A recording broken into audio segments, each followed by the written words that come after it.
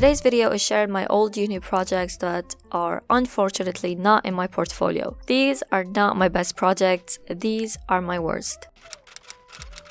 The first assignment I've submitted at my old university, it was all about the different types of shapes and lines. I wish I could do it all over again as it was the best module ever. However, I do like to call this phase Russia can't be bothered to take pictures of her projects or she just throws them out phase. So that is why I don't have better pictures, unfortunately.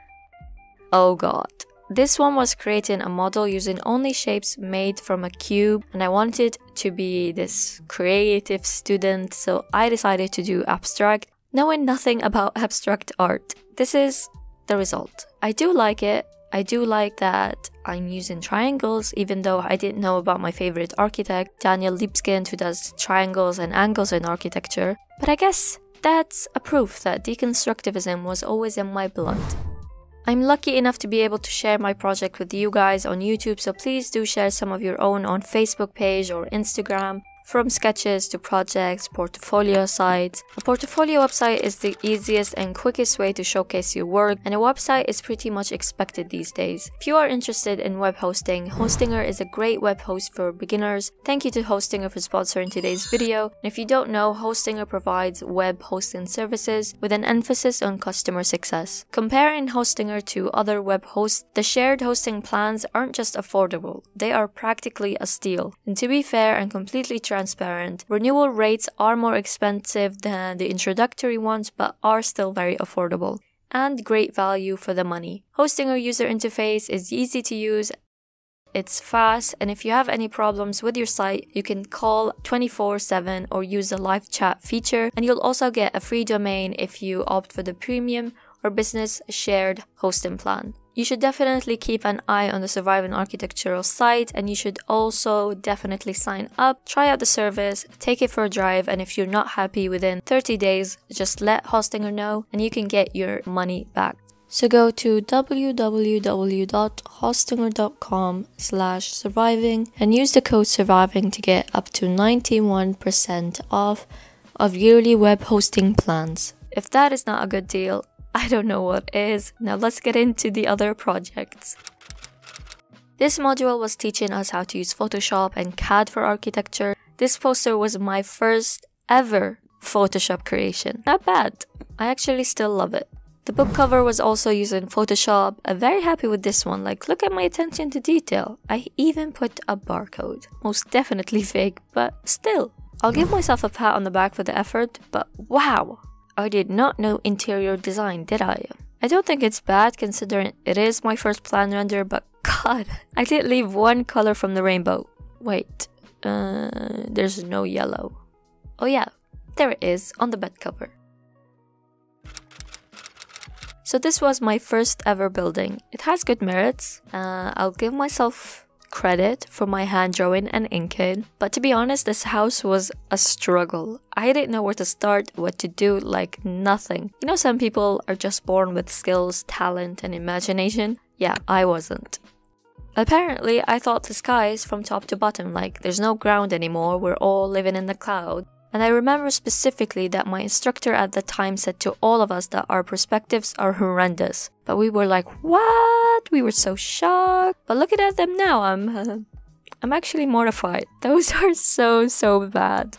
The model wasn't so bad, except the fact that we have some missing windows everywhere. And it was my first, like, real project, my first model, so I'm okay. I'm gonna let that slide.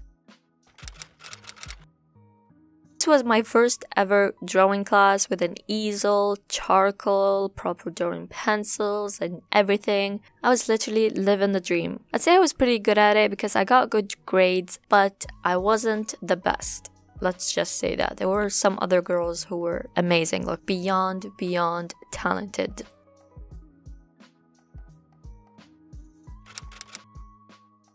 This module was about creating an infill hidden house for a client of your choosing. I chose an artist because I'm basic, and I went all out and I created this poster explaining his personality, and I've also done in my sketchbook like his kind of biography, a small story. It's really embarrassing, but I'll show you anyway. You're my friends. Very nice, Risha. Very nice. So then this was my final submission. I can see improvement to my previous poster. My perspective actually looked 3D this time, like, hello, improvement. I loved my plans, the design and the sketches. I was really trying to render and do something better than the last time. And I was actually really proud of how I rendered the plans. They looked really good in my eyes. And they still do. And I was a bit annoyed at my lecturer because she said they looked like interior design. Can architects do both? At least give me some credit for going the extra mile. This was the model for it. I've never been good at models. I just don't have the patience for it, and I still don't really. So with models, I'm like, it's fine. In the second semester of this module, we had our first group project and first project ever in CAD. So definitely things were hectic. We were 3 girls, all with different time management skill, design philosophies and styles. So we didn't get along at all. The other girl on the team, she kept changing the concept, the plan and everything. And we just got into a huge argument and it was just getting too stressful that she actually decided to talk to the instructor to leave our group. So in the end, it was just me and another girl, last minute, trying to get a project to just present. So needless to say that it wasn't amazing. I love this module, just testing out colors and different techniques. So we always did quick sketches before doing our final. So this assignment was taking the color scheme of an image and then using those colors to render a plan, interior elevation, and perspective with markers. I had to be smart and, well, I was a cheapskate, I still am, because I chose the colors or the markers that I already had, so I didn't have to buy any more. I also tried different techniques of blending and glazing to try to get the colors to match. Not all of them matched exactly, but I still really loved the end result and I got a really good grade on that one. Here we were tasked with experimenting with watercolors and, as always, creating some process sheets. So basically, this is a perspective of a building image from Pinterest. The final looks horrendous, to be honest. I think I thought the watercoloring wasn't good enough, or I don't know really. I just went back with colored pencil to add some detail, but I just went overboard. Get it? Watercolor overboard. This one was one of my favorite projects or assignment from this module. It's kind of the same assignment as the one before, only with ink. This one was in fact in my portfolio, but I kind of cheated a bit. I added a bit of contrast and more shadows to try to reflect the original image. We had an angel, Dr. Ahlam Sharif. She had just recently transferred to our university and she was the best. She finally taught us how to design and made us do all those precedent sheets, and I finally thought I was learning something thanks to her, and we are still in good contact even after all of those years. I wish her all the best. Thank you so much, Dr. Ahlam, from the bottom of my heart for everything that you have done for me and my classmates. So hello poster, this was my midterm, finally getting somewhere with design and presentation skills. I even remember my friends were really impressed by it, so that made me really happy. Then I think we had 2 months before submitting the final, which was this. Definitely a massive improvement, but I just hate the background, like why?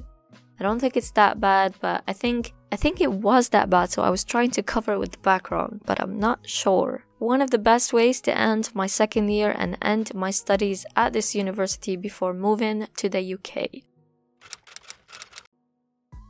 I had to include this one, although this was my first assignment in my current university, but just like, you know, to show you that I can draw, because I feel like my reputation has been thrown in the mud today. You can actually listen to this presentation on this channel, and I will have it linked in the cards for you. I hope you guys enjoyed this video and enjoyed our walk through memory lane. As you can see, I wasn't the best starting, but I'm getting better. I don't think I am the best now, I'm just an average person trying to survive architecture, but I can definitely say that I am the best version of myself, and that is what matters. Please watch my portfolio videos to see my best projects because I feel really embarrassed right now. I'll have it linked in the cards for you, and let me know in the comments which project was your favorite, if any. I'm Risha Shururu, and I will see you next time.